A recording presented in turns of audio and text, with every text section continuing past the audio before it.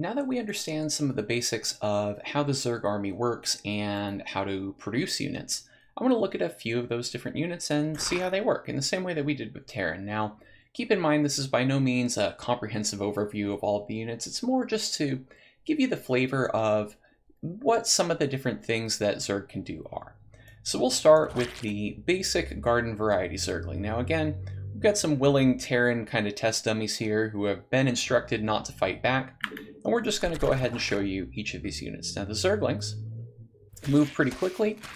They are not particularly strong, but they're very inexpensive, and we're able to get a huge mass of them. So you'd never really see just one Zergling fighting. You're going to see a big pile of them all working together. Next is the Roach. You can almost think of this kind of like the Zerg Marauder. Remember that big, beefy armored unit? If you look at this guy, he even kind of looks big and beefy and armored. So he's going to work in a pretty similar way. He's got a fairly strong attack with a slow rate of fire, and he's very highly armored and is able to take a lot of hits. Next is the Hydralisk. This is a high damage output but fragile unit that attacks from a pretty long range. We see a pretty quick rate of fire and pretty high damage. Next up is the Baneling.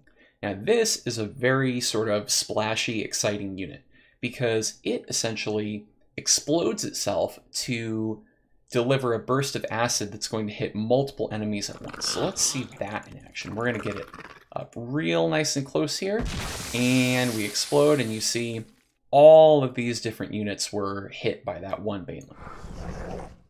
Again, commonly you'll see a big kind of pack of these guys, and they'll all roll in together and explode. And so rather than simply wounding a handful of units, you'll see an entire chunk of enemy army just disappear. Next up is the Lurker. You can kind of think of a Lurker as almost like a Zerg siege tank. They have to kind of get into position, and then they have to use an ability, and then they're able to attack. And you see they shoot out these spines, and they hit anything that's roughly in a line near where the spines hit. Lastly, we have the Broodlord. And this is a flying unit that sends out other small units to do the fighting for it. See these kind of launch towards the ground and start fighting. So this kind of gives you a little bit of the flavor of some of the different units in the Zerg arsenal.